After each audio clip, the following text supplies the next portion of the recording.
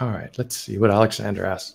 My vision tends to get double before it gets blurry. Is it okay to do active focus on double? Huberman Lab Podcast. Can we choose a day and time for Endmyopia fans to comment on the YouTube video? Yes. If you hear the name enough times, you will get curious. How do you know if my cilia muscle spasm is gone? Should I stagger cylinder corrections with spherical corrections? Or should I start adding slight cylinder corrections in with a second and onward reductions? Those are all kind of awesome questions. I appreciate it. So the first question, my vision tends to get double before it gets blurry. Is it okay to active focus on the double vision? So various reasons that you can get a double vision type of effect. One is if you have astigmatism, or if you're used to cylinder correction. So even if you didn't have astigmatism, but the optometrist sold you glasses with cylinder correction in it to correct for astigmatism, eventually you get something called lens-induced astigmatism. So it's not real as in the hardware of your eye, but your brain is compensating for something created by the lens. If that's the case, the ideal scenario is having differential glasses with generally cylinder correction that's lower than your distance glasses, that don't give you that double vision effect, or just a tiny bit, right? Like the ideal scenario is that you can get a tiny bit of ghosting or double vision, just a very small amount that your brain is then having an opportunity to resolve, right? Like that's ideal scenario.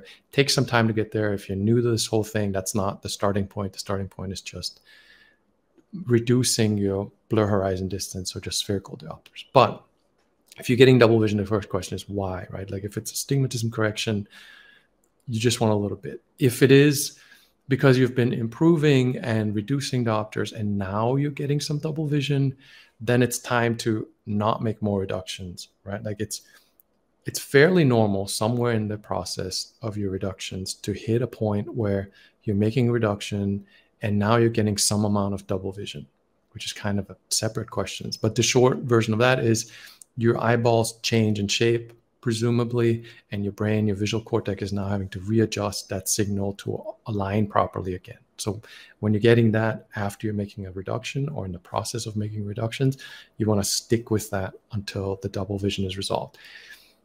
Either case, it's not active focus resolving double vision or a misaligned image, right? Like active focus is just blur.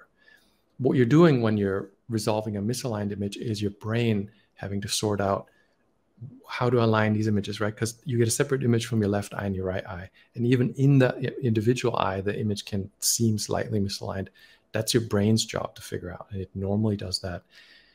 Active focus is different because you blink and then things clear up. With resolving double vision images, you just look at the image statically. You're not blinking, you're not resetting the focus.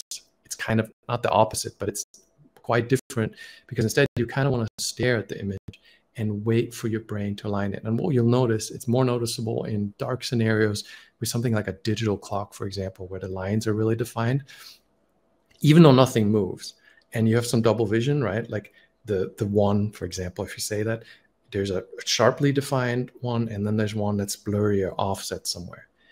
You'll start seeing it moving around.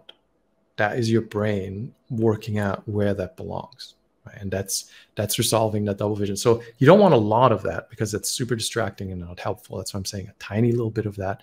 And it's technically not active focus to resolve it.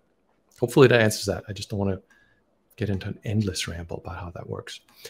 The Huberman Lab Podcast, yes, I would love it if we collectively would comment on things. I think it would make a huge difference.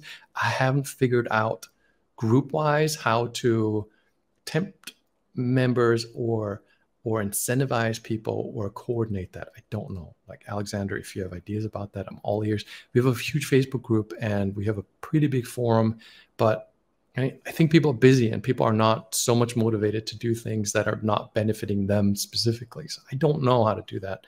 Would love to. Andrew Huberman, I think, is aware of us.